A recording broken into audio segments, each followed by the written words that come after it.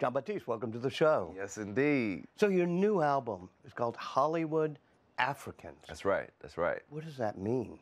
Well, it's a statement about the history of the music and where it came from, the history of our music in this country, particularly blues, jazz, rock and roll, soul music, gospel, all the stuff that I'm playing on the recording.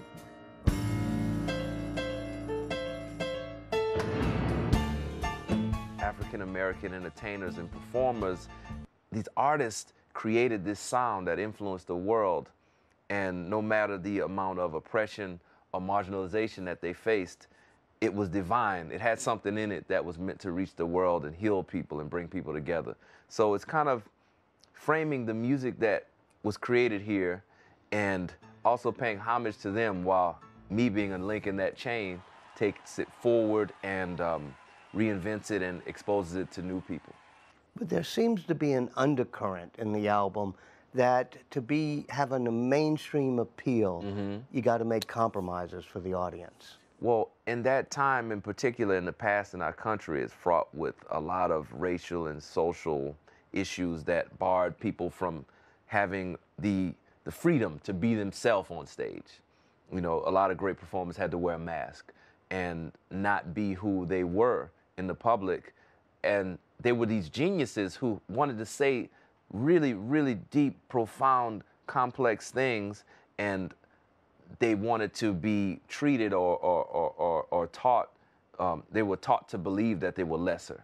And a lot of those people fought to really push beyond what was placed on them by society. So for me, I don't have to wear a mask now, as much as a lot of the greats who I look up to, you know, Nina Simone, Louis Armstrong, all of the greats that I've studied and really been moved by.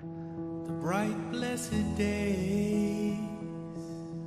And although I still am in the spotlight and there are certain things that I do have to compromise on, I don't have to do it nearly as much as them. And I really wanted to pay homage to them with this record by sharing with people all of this music, because it's our superpower. And I feel like a lot of times in our country, we forget that these are truly American ideals in this music that we can learn about togetherness and learn about integration and learn about how everything that we aspire to be, that's written in our Constitution, can actually be achieved and has been achieved a lot of times first in our music. Louis Armstrong grew up in New Orleans like you did. New Orleans is a city of mass. But when you were growing up in New Orleans and you watched Louis Armstrong wearing his mask, doing that big smile, waving the handkerchief, what did you think? Well, honestly, I didn't like Louis Armstrong at first. I thought he was Uncle Tommy.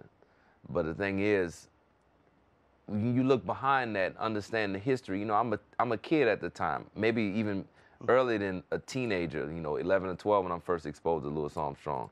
In fact, the camp that we all went to at the time was called the Louis Satchmo Armstrong Summer Jazz Camp. And you would go there and you would be exposed to the wide history that comes from New Orleans, and Louis Armstrong being the progenitor of many of the things that we still do today. But I didn't really understand why he had to do that, because, you know, in the year 2000, people didn't have to do that on stage. They didn't have to go, and wear the smile and do all this stuff. But if you study the time and the context, he's a genius of the highest order. Dinah, is anyone finer in the state of Carolina? If there is, then you know, show to me.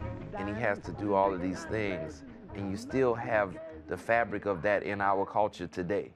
Black performers still have to deal with certain things that are a part of our lineage, whether they know it or not. And that's not just black. It's not a race issue. It's a cultural issue. And that's something that we still are facing, and we look at the political climate of today, and we look at all the things that we're dealing with socially, and people trying to become woke, and their consciousness is elevating.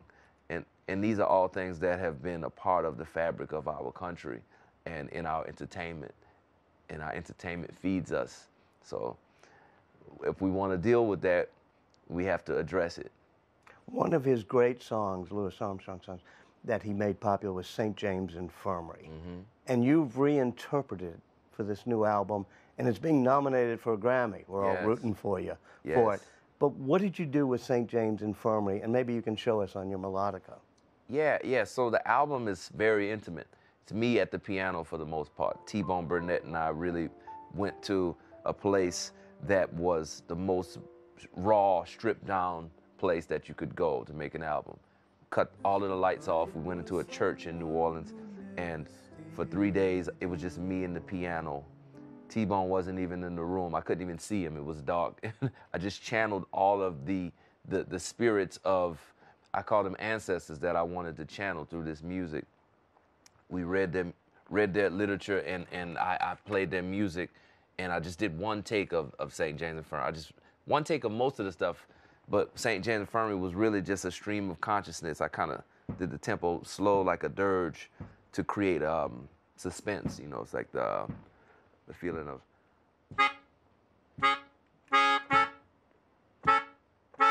And my left hand is doing that, and then over the top I'm saying, I went down to St. James Infirmary, and I saw my baby lying there.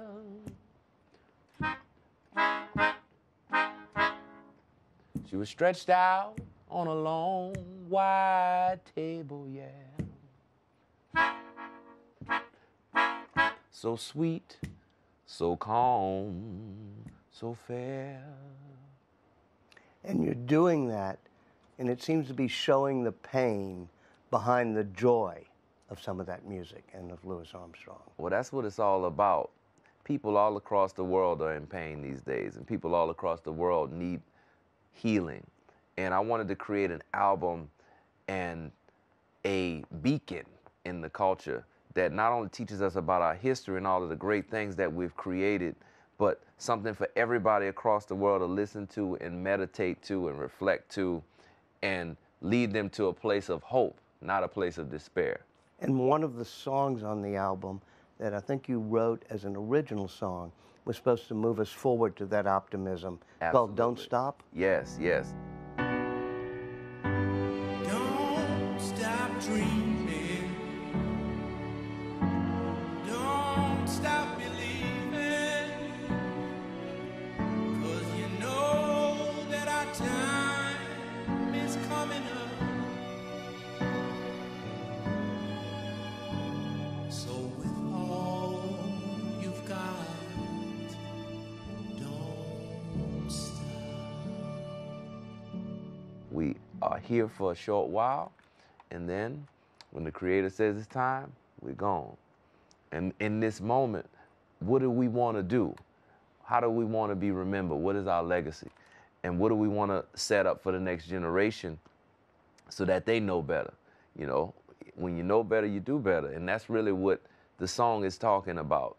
If you're in a place where your humanity is challenged, and today with all of the stuff online, Twitter and all of the news and all these things that just bombarding you with lifestyles to adopt and opinions to take on and all this stuff, it can be easy to feel, you can lose your humanity in all of that. And I'm just saying, don't stop dreaming. Don't stop believing in the high ideals of your humanity, love, hope, joy, peace. Because you know that our time is coming up. We don't have time to waste. So with all you've got, whatever you have left, don't stop. You grew up in New Orleans. At age 8, you're playing with your family, the Batiste Brothers Band. Long musical tradition there. What did you learn from New Orleans that helps inform what you talk about in terms of race and the need to get together? Well, New Orleans had a very unique history with Congo Square, and the enslaved people, our people had the chance to really spread the culture and infuse the culture that they brought over into the culture of what has become New Orleans. And you can see all of that and other cultures aligned, and the confluence of all of these things has created a special place for a guy like me, born in you know, late 80s to come up and then still have red beans and rice every Monday and have music for everything, you know, music to dance to, music to sleep to, music to eat to. You know, you got second line when somebody dies, all these different things that, to me, I thought were normal. I thought it was just how every part of the world was. And then once I started touring and going around and seeing different cultures and experiencing that stuff, that is really important as an artist, to see the world beyond your block, to understand human beings.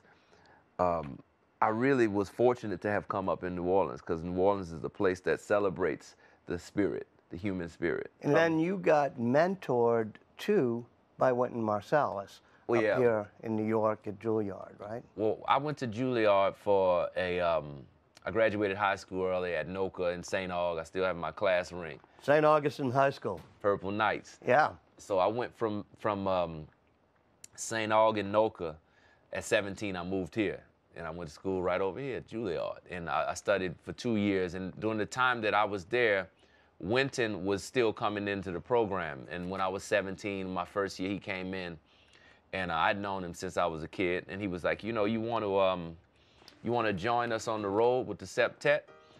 And I joined them on the road, and we went to Marciac, and we performed. And then from there, we kind of had a relationship. I still call him and talk to him about things that I'm working on. I'm actually working on my first large, by large ensemble, I mean orchestra, big band, rhythm section, choir, and soloist. My first large ensemble symphony. So I'm going to do it at Juilliard, where he's now running the jazz program, and Damian Wetzel is over there running the president of the school. It's a good friend of ours, so that's going to be exciting. How does being on The Late Show affect you, your music, your life? Jon Batiste, stay human, everybody right over there. Give it up for the band. The Late Show is a production in the sense that there's a department for everything. You know, graphics, research. There's the lighting team and the theater crew and everybody who's in the band, and we're all working together every single day to create this show that is led by Stephen and gives voice to a perspective in the culture. And every day we look at the news, and that's what we're speaking to. So I find it to be it's fascinating for me to be a part of that, to be a part of that machine, and to figure out how to do it better and better every day. It's like a craft. It's different to anything that I've ever done, because you never really are given a second chance. It's live almost. And sometimes we've done live shows, but you do it, and however it was, the next day is another one. It's like a tissue box, and it's endless. And I find that to be inspiring. There's nothing like playing for people who are not only in the theater, but everywhere at home. Do you spend your afternoons working with Stephen Colbert, looking at the news, preparing for the shows, and thinking of the commentary that you all want to do on the show? I don't do that. Okay. I typically unplug from the news when I'm not working on the show, because I find that I need balance. And it's funny, because I've never really been politically engaged to the degree that I am now. Is Stephen making you more politically engaged? Well, I think the times are. You just have so much going on that you have to know what's happening. There's so many people who are suffering that I feel like it's a part of, as a human being, you have to care. Right? You have to care. But also, just doing the show, I want to have an understanding of what's happening, because that affects my craft. I want to be great, and we're talking about what's going on every day, and I want to connect to that in a way that's meaningful. Hollywood Africans, besides being the name of your new album, is a painting by the great artist Jean-Michel Basquiat. Tell me about the show that you are planning to do. Yes, it's a Broadway show, so Broadway musical. And Basquiat's estate, his family, and everyone who was in charge of his work today has signed off to greenlight this project. And John Doyle, who was the director of The Color Purple, which recently won the Tony on Broadway, and many other great things. Sweeney Todd, he's worked with Sondheim, a Sondheim partner, in fact, is what he would call himself, is working as the director, and I'm writing the music and the lyrics and the story arc. And it's gonna be, in fact, I don't even know what it's gonna be, but I would definitely say that it's gonna inspire people to wanna create and want to find that creative resonance that's within them. Because everybody has it. And Jean-Michel Basquiat was a superstar in terms of exploring who he was through his art and being vulnerable at the same time as he's enigmatic. He was so many things at once. So he's the subject. And how we explore that subject is something that we're crafting right now for Broadway, which is gonna be something that I'm having a really good time doing this. The music that I've come up with already is beyond. You talk about Louis Armstrong being somebody of great joy. Is there a difference between joy and happiness? Joy is something that comes from going through pain and coming out on the other side. Happiness is fleeting. Happiness is something that you feel, it's a rush. It's almost like adrenaline. But then it goes. Joy doesn't go.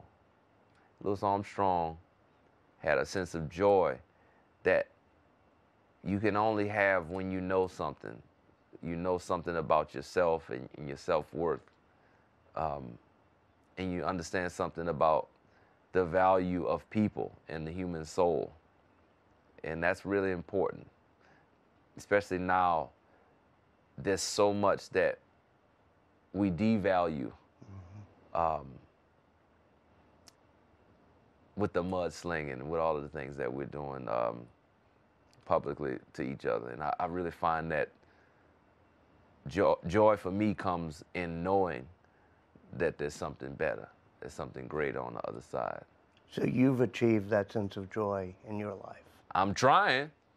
And you're doing it partly by taking the song in which Louis Armstrong explores joy, which is What a Wonderful World, and you reinterpreted it for your new album. Can we end with that? Yeah, absolutely. Let's see.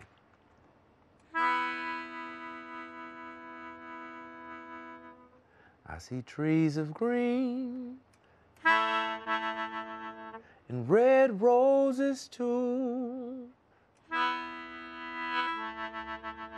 I see them bloom for me and you. And I think to myself, what a wonderful world.